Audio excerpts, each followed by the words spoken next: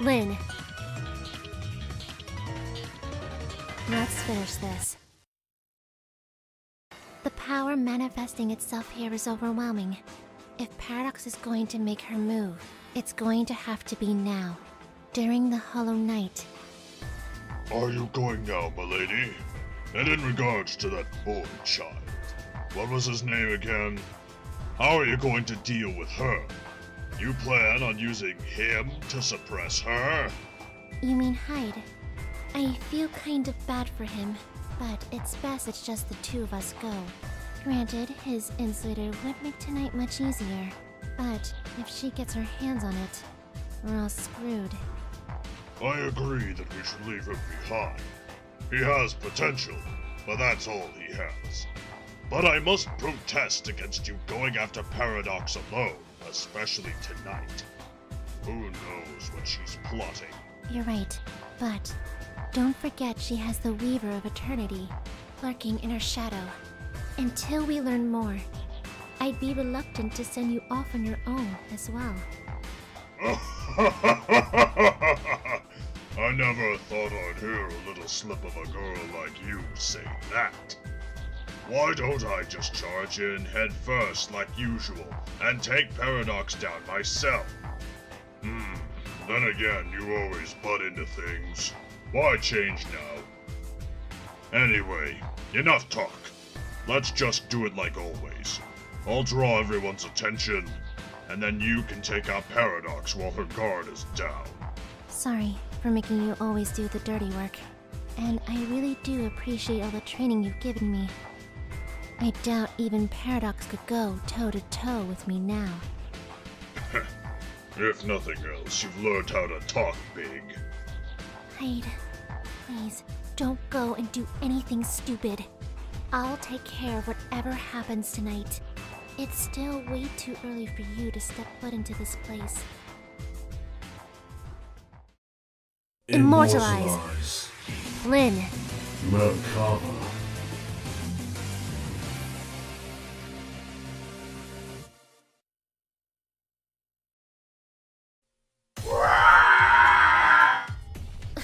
What the? Trying to sneak up on me like that? Who in the hell are you? I will not stop. I cannot stop. You little brat. The desire. Something is compelling me to devour you. You are... I guess living so damn long has its rewards. I never thought I'd see the day when nothingness spoke. Or are you just someone who fell victim to it? And did you just call me a little brat? Can't you see how much I've grown these past few years? As a woman? You ask if my flesh is that of a human. That is one thing I desire above all else. I know not from whence I came, nor who I am. My only memory is that of a screaming child. Why she cries out, or what causes her grief, is beyond me. I also cannot say why that is the only memory I possess. That is your only human memory? It seems your memories have been burned away, and only emptiness remains. And whether you were helping or harming that girl, I cannot guess. No matter. It's all just speculation. Regardless, I cannot let you live. You feast on the living as a beast of darkness. You will soon be nothing more than a blood stain on my blade.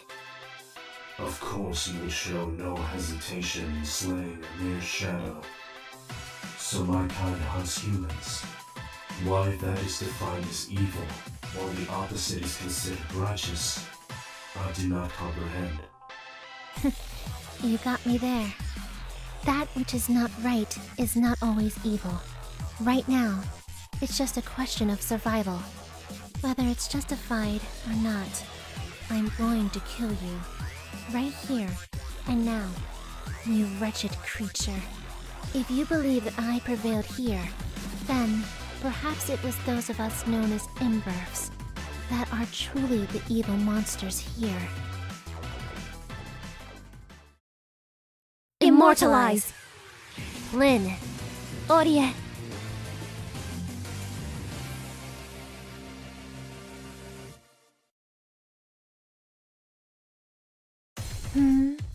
What a coincidence. Running into someone from Lich Christ here. Are you alone, little girl? What? How dare you call me a little girl? You're clearly much smaller than I am. I mean, you're way shorter. The fact you're so easily offended is what makes you a little girl. Here's a warning.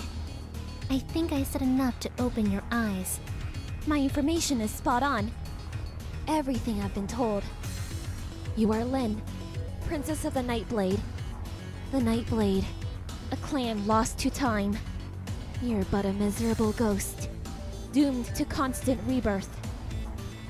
I'm impressed that you know so much about me. Not bad, child of Lit Christ. I guess fame does have its downside. Hold on.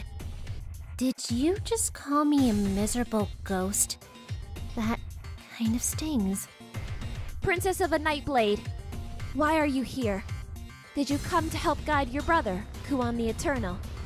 Your answer will determine whether I'll be forced to apprehend you. Get your facts straight. I have no right to the name of Nightblade anymore. In fact, I probably want to so see them go down more than anyone. Impossible! You, of all people, wish for its end. I don't know what you're after. You might even be an ally of Paradox. Thus, as an executioner of Lit Christ, I now take you into custody. If you are just going to preach at me, could you at least listen to what I have to say first? Whatever. To show you my concern for you, allow me to show you how to survive the Hollow Night. Immortalize! Linne. Seth.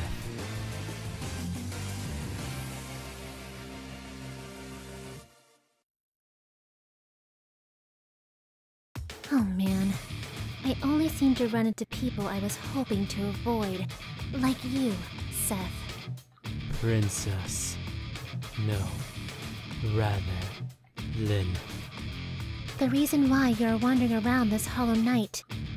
Don't tell me. You are hunting creatures of nothingness. So, who put you up to this? Was it Kuan? The blades I now wield. Surely you know what they represent. Those are the sealed... I see now. It's all clear to me now. To think you would reveal this much to me. Despite everything, you are still a hopelessly naive little boy. Well then, this simplifies matters. All I have to do now is to restrain you, and then go after Paradox myself. I can't let you get anywhere near that woman, you see. Yes. I guess you have your own reasons for walking the path you do. That being said, we must see who is right and who is wrong. If you wish to restrain me, you'll have to do it by force. That was my intent all along, whether you're approved or not. Also, do not underestimate me. I am no longer a child I was before. I'm afraid you are still very much a child. You are a little boy, bound by the shackles of law. But don't worry. I promise to break your chains and free you from your curse. Immortalize! Linne. Hilda!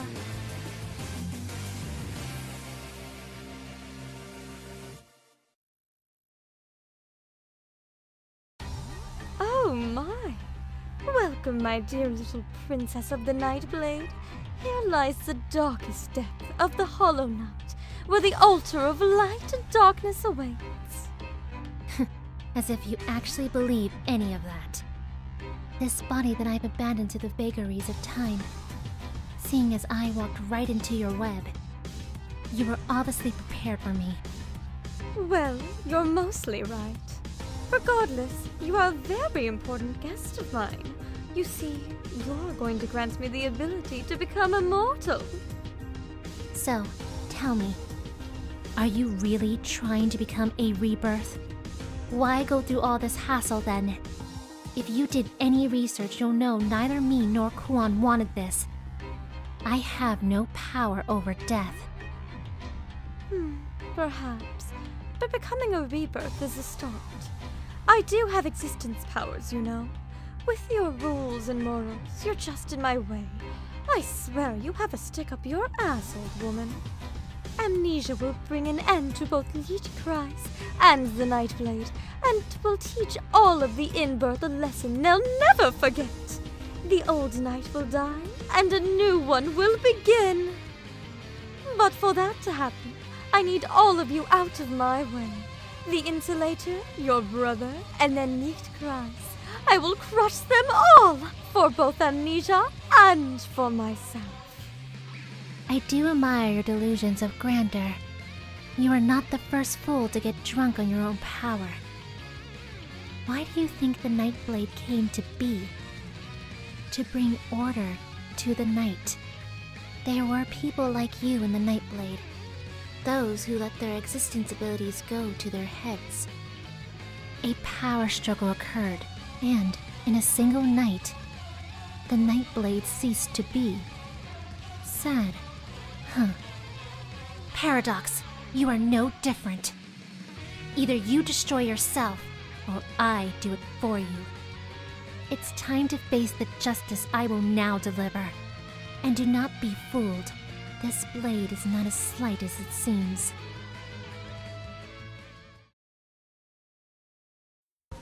Now, Hilda, the Wicked Witch of the Hollow Night.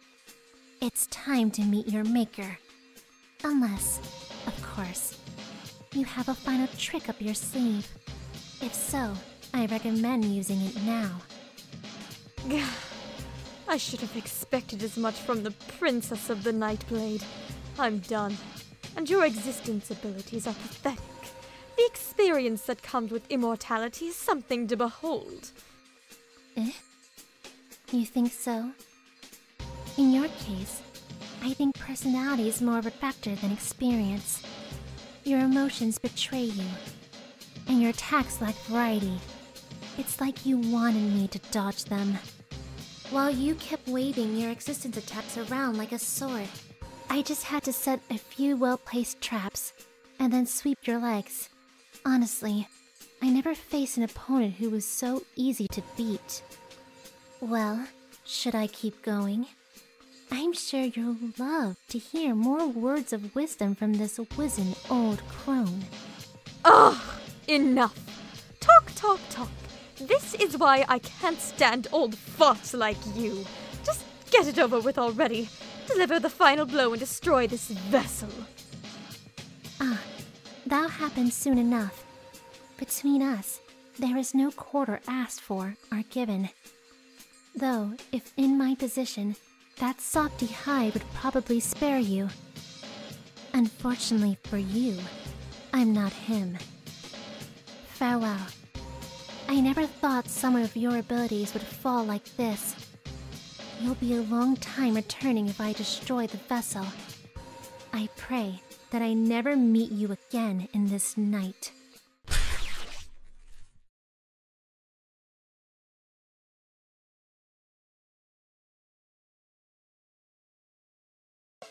Paradox, a formidable opponent, worthy to be the vessel of a rebirth. There was no way she became so on her own.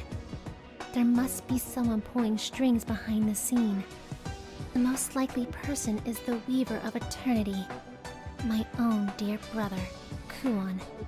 He can only be after one thing: the talisman buried deep within my flesh. The seal on me. It's not much different from a curse. If he understood the truth behind it, disaster would ensue. I hate this body. Not even falling on my own sword would kill it. Will I ever be freed from this curse? An endless cycle of bodies. How many of these nights have I witnessed? I will finally put an end to it. This body will be my last. with the insulator and hide. Death will finally be possible.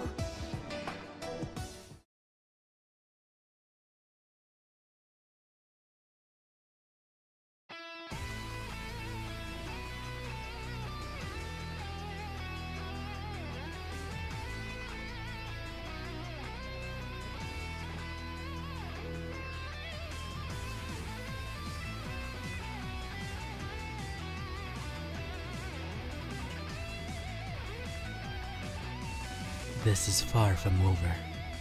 Thanks for enjoying the episode. Like and subscribe to stay tuned for more.